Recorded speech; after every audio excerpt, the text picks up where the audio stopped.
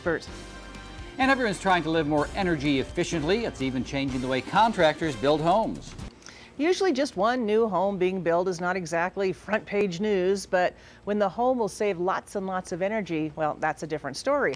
Local News 8's Carissa Utley caught up with some builders who are framing a home and show us just how much this new project will eventually save the homeowners.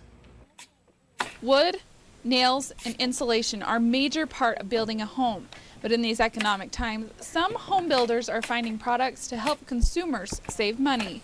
With all my homes, I try to figure out some little special thing that I can do to them, to my houses, that will, have them stand out more than anybody else's house. The product being used in this house is polyurethane. Idaho Falls-based company RAYCORE makes these insulated wall panels with this to sell to contractors who pass on the benefits to you. They will now have more insulation in their walls. Much more airtight home that will take and in turn save them money. This is the first home to be built with these panels in Idaho Falls, and it's drawing attention from contractors all over. I'm trying to research the green movement. There's a lot of stuff out there right now to be able to progress in building and be able to have the opportunity here in Idaho Falls and be able to use these RAYCORE panels.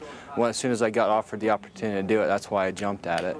And with the cost of everything on the rise, it seems like a trend that won't be going away anytime soon. I think this is just the beginning. I think everybody's going to have to learn to go green and learn how to build more efficient homes, and I think this is just the first step.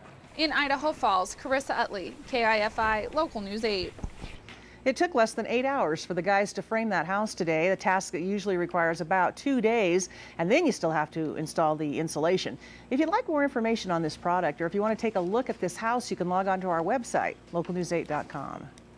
One woman discovers a rare disease just days after giving birth, and she lives to share her